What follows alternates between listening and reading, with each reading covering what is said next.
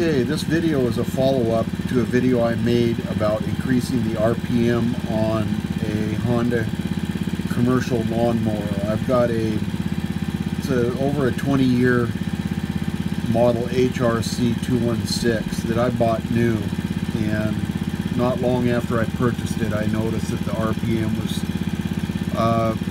low and it was causing some issues. It was clogging, it wasn't bagging, it wasn't packing the bag nice and tight. Anyway, I've gotten a lot of questions about the RPM and how to determine the RPM. So first off, I've used a couple of different built-in tachometers on my equipment. This is the one that I've found has been the most durable, the most accurate and long-lasting, and it's made, I got it off from Amazon, and it's made by Hardline Products, and it's an hour meter and a tachometer, and it is really nice. And what's good about it is all the electronics are potted in epoxy, so it's, you know, gasoline isn't going to get into it, vibrations aren't going to bother it, it's moisture proof. It's been really good, and I just bought another one for my pressure washer. So here's the specs on it.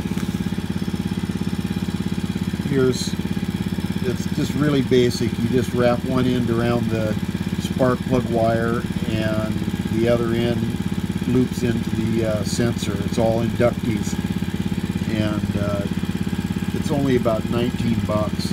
And like I say, the first one I got that I put on the mower has lasted for years. Anyway, I'm going to go out here now. I'm doing this right now because I've got the mower running so you can hear me.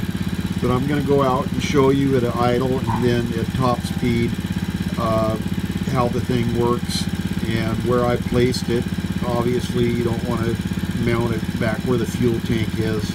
I mounted it up on the right-hand front side where it's not going to interfere with anything.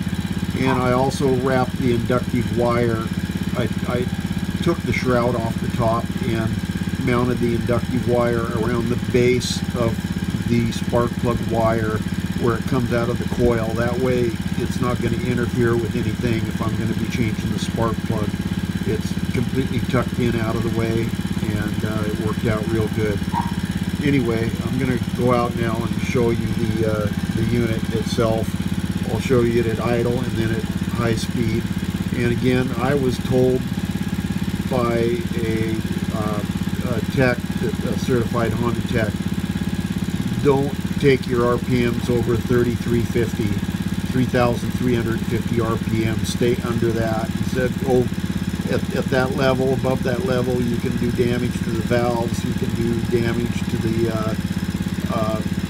well, all kinds of things. You can overheat it because it'll start running too lean, all kinds of problems. Anyway, here, let's go outside.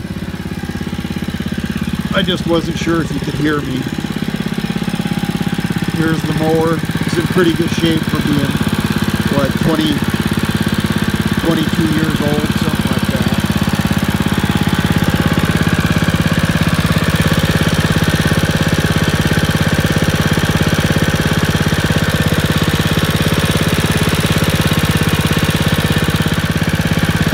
I took this shroud off here. There's 4 10mm bolts. You pop this thing off, there's 4 10mm bolts. The starter comes off, and then underneath the air cleaner cover there's one Phillips screw, and that's it. You can take this top off to get access to the base of the spark plug wire.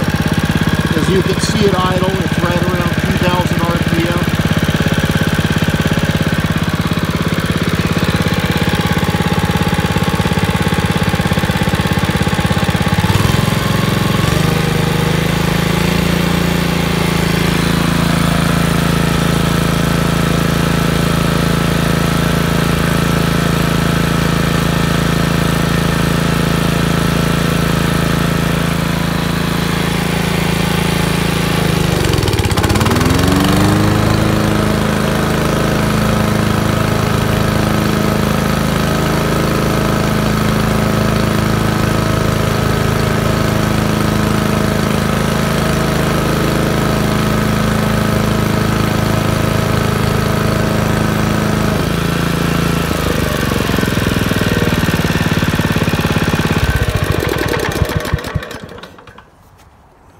nice thing too, this is also an hour meter.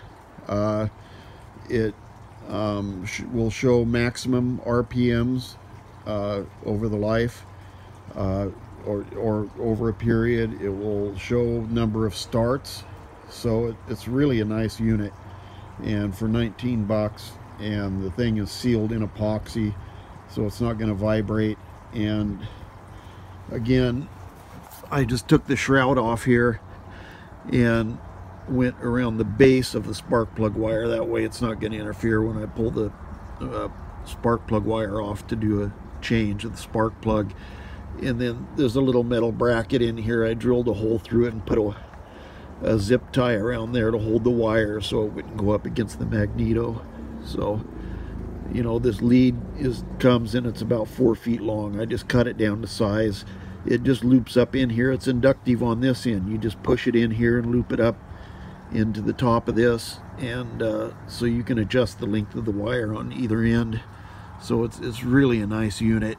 And anyway, that's my video about the RPM. If you want to see my method for setting the RPMs, because it's not just a matter of turning a screw on these things, you've got to go in and adjust back here on the governor. I've got another video under the same name that talks all about adjusting the RPM on these. And again, I am not a Honda tech. You know, if you mess up your lawnmower, I'm sorry, but I'm not.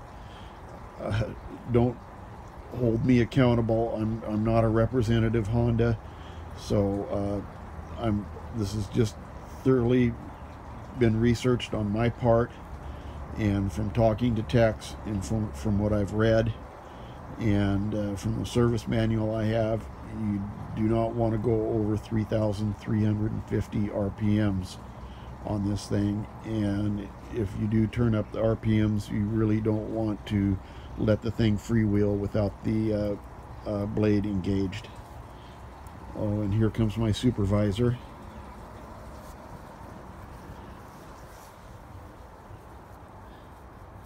Sweetheart. Anyway, thanks for watching, and I'll try to answer your comments or questions.